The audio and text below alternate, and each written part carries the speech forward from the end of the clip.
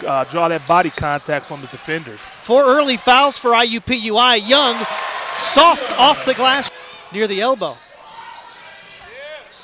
There's a pass down low, and Siakam's able to put it off the glass. He is a senior. To Shepard, nice look to Siakam. And right there, Scott, we see why. 11.5 to play, first half.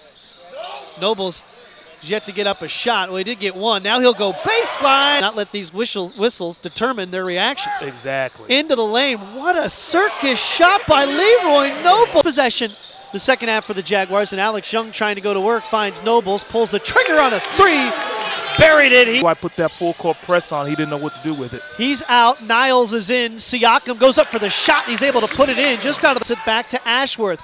He'll send it over to Nobles. Baseline layup is good for Leroy.